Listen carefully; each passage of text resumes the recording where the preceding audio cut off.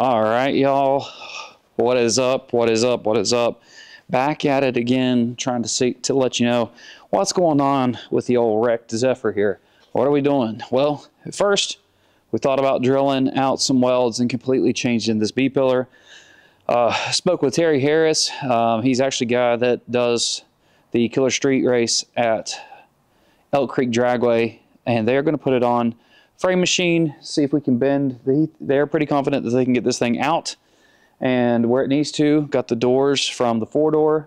And so today, what we're working on is the rear end. We're going to get this rear gear out of this unit and get it on, get the new gear inside of it so that we can move this thing around, because we have a date set for this Friday to take this bad boy down there and hopefully we're fixed up. So next week I'm technically on call for work, but we may be able to test some things out at some point next week. That's the plan. So I will have the doors and have some stuff going. Still got to fix some stuff in the back with the deck lid. I'm unsure. Looking at it, we do definitely that. So they are going to be able to set this thing on the frame, take some measurements, make sure everything's good. So, all right, let's get to it. I'm going to get back here in the back and get this unit, get it going. You know what I'm saying? So let's, got to go get a couple more tools. We got some sockets, some zip ties, some gloves. We got the new gear. The pinion is actually at the house. I have the bearing here. I've got Perry got me an extra bearing just to be safe. I wasn't able to get that today for him. Had to work this morning. Shout out Harvey's Auto Parts here in Princeton.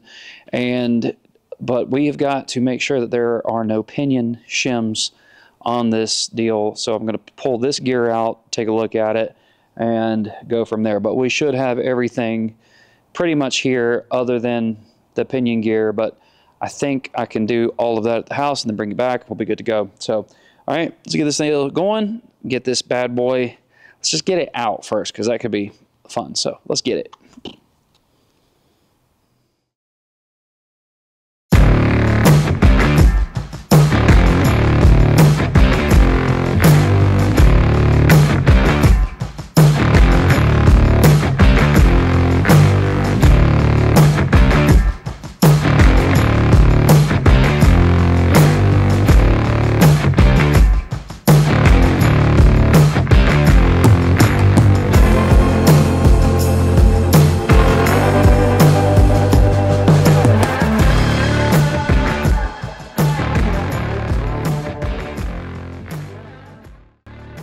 So we got the axles and spool out. Thankfully, everything looks good there. Right here she be. In fact, the ring gear looks all right. I'm sorry. Yeah, ring gear looks good. Pinion almost messed the case up. Almost. So we got to get in here and get this thing. Can y'all see that? Make sure y'all can see that. See in there? If I can get it to spot focus down in there. Right there. Not the best. Bunch of sludge in the, hold on. Bunch of sludge in the case from all this. Man, that pinion gear ate it though. So, all right, we got to pull drive shaft, get this pinion out, and see what we're looking like. Getting there though, getting there. She's nasty back here. I gotta get a bunch of brake clean and get this deal cleaned up, because she's gross. So, all right, let's get it. All right, so we got some things figured out here. We got the spool off. Here is our damage. Honestly, this gear is in not bad condition, but that just obviously tire shake. Know what I'm saying? Now check out our pinion. Let me get over here. Check that unit out. Shoo! Now that one had seen better days. That is for sure. So we've got all of that out. The good thing is, hold on, let me take this glove off. Gloved up half the time. Good thing is, should go back pretty much exact. Shouldn't be too bad, honestly. Right now, I'm going to go get, we're gonna go get some brake clean, some towels. We're gonna get some RTV, some gray RTV for this thing. And I think that's it. I pretty much have everything else. Oh, some Loctite. Gotta get Loctite. And then I'm gonna see where we're at. See what time it is, different things like that. Because the pinion gear with the bearing, nope, bearing is here. So I need to make sure that I bring the bearing with me. So I gotta take the bearing, take it home, and try to install it on that pinion. So I'm actually gonna tell the wife to go ahead and put the oven on bake, you know what I'm saying? So, all right, let's go to Advanced Auto since it's the fastest, closest one. So let's run there real quick, and then, oh, 9-inch outside gear O-rings, or out, what is it, outside bearing, outer bearing O-rings. I'm gonna see if we got any of those. So, all right, let's get to it, go get some stuff. All right, so we are trying to get this pinion bearing. So this pinion has been sitting in the freezer for the last, I don't know, oh my gosh. That does look a little used. Woo, that's cold. So we've had this in here for the last 30 minutes on 400 degrees. It smells like burnt metal. Think it'll work? Watch out. Watch yourself. Steve! Check that out. Now, watch it frost. Look at it frosting. Watch this. Watch it right here. Watch that ring come up as it heats that metal up. Mm-hmm. They can't see it. Huh? They can't see it. Yeah, they can. You can watch it. See the discoloration? See? See it go up? And this close from touching it. That's awesome. All right. Sweet. So, we're good there. Hopefully the nut goes on there. But so we're good there. That went on rather well. So it is worth having that in the freezer for the last however many months. Show the dog. Should we hard launch the puppy? Show the dog. Say hello. So this is Oakley. She's the newest King of the Valley Motorsports family member, right? Oakley Bell. All right. So now we're going to take this back to the shop and put it in. Okay, now you can look at it. Because you realized how it was cold down there. Alright. Alright. To save you guys the boredom of all this, the time lapses and all this stuff, we are down on the ground, ready to rip, ready to go. We're getting ready to, oh, wait a second. We still need doors. Yeah, also the, our port alignment, we're gonna have to, before we go anywhere, get this alignment situated because it is straight. Y'all ready for this? Straight, which I guess maybe we should push the car down a little. This side, not so much. So we may have something bent or broken in here. Do we see anything bent or broken? I don't. Oh well, all right, let's get this thing fired up.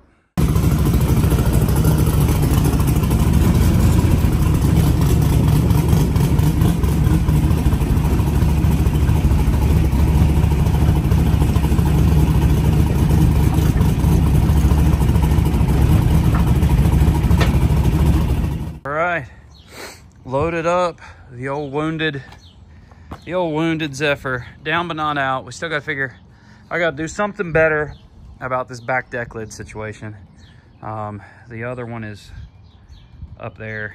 You can actually see it just a little bit. The old Amazon push lock deals aren't working very good anymore. Probably gonna have to Zeus it, do something else. We don't have to get in there too much anymore due to no fuel and battery charges up here. So we got to figure something out we'll probably Zeus it, honestly. It's probably our best bet, unless I could put the factory one on here, but the only problem with that, I don't have place for hinges anymore. So yeah, all right, loaded up. We got the new doors loaded up with our air conditioning, and we're gonna go get her fixed up. Oh, yay. I'm very excited. Runs good, so maybe we can get it to go fast here very soon. All right, boys, I'm dirty. I'm a mess. Car's loaded up. I'm not gonna stick a camera in Terry and them's face when we take it tomorrow. Thankfully, the rain stopped for us this evening to get this thing loaded up. But thankfully, the Zephyr wasn't too terrible condition. I was able to, thankfully, thanks to Eric Strobel, I had a gear sitting here at the house, and it went together reasonably well. We got new axle bearing seals, fixed the leaks on that. We still have to take it, I think before we go do too much, I'm gonna take it to Zach Klontz, have him do the alignment. We're gonna pull the struts back to have the appropriate caster, appropriate travel. And so that should be pretty much it. Gonna build the thing, get the deck lid situated, and then we'll be good to go. So guys, really appreciate it.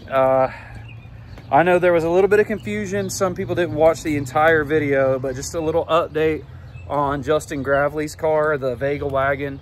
We sourced an entire wagon with a couple of extras and some things. I'll put a picture of it here. I took care of that for him.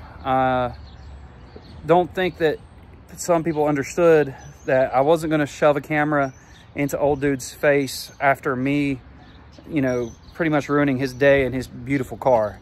I let him know in person right then and there that I was taking care of him and that I would make sure he was, you know, right. So, and that's still the case. So we were able to, I don't know how we found a wagon, and the guy like brought it to him, was super cool with things, and we were a little scared about that, but thankfully he now has sort of a little donor car if he ever has any more issues.